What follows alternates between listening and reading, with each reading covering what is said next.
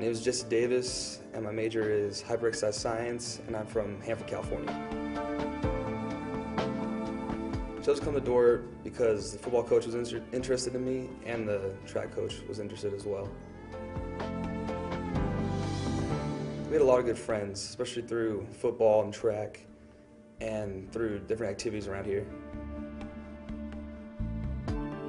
It can be a challenge, but every professor is doing their job well, and I'm learning a good amount in every class. It's very difficult. I'm so used to being with my family that it's hard to just be by myself. Well, that's just a part of growing up.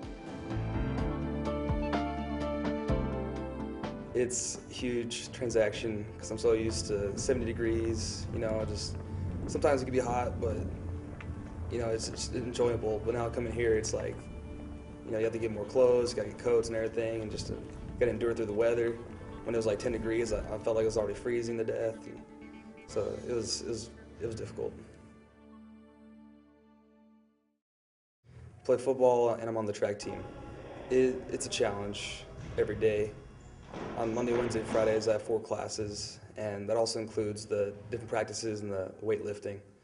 But I say, I just gotta keep going through it.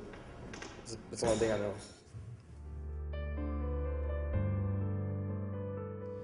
Dordt has some dances that I go to just to have a good time with friends and everything, and just learn how to dance.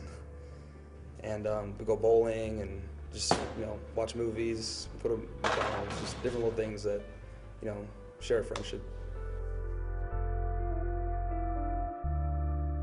It starts off about 5:30 in the morning when I'm getting up, getting ready to go weight lift for football. And then I have 4 different classes. Then after that, I have to rush to my room, get changed, and go to track practice. And after that, I do dinner. And then I get back about 6:30, and I just relax for a little bit, and then I have to do my homework.